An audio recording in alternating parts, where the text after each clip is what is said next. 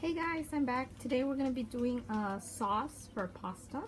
Vamos a hacer una salsa para la pasta, and you will need pasta, of course, already cooked. Pasta que ya esté cocinada. You're going to need 1 bell pepper that has been grilled, and 2 tomatoes and 3 garlic cloves. Van a estar un chile morrón rojo, 2 tomates y 3 dientes de ajo que están asados y los limpian si quieren.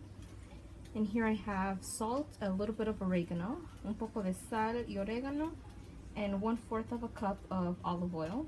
Tengo un cuarto de taza de aceite de olivo, and we're going to blend this all up and mix it in with pasta. Thank you for watching, guys. See you next time. Bye. Gracias por mirar. Los miro para la otra. Adiós.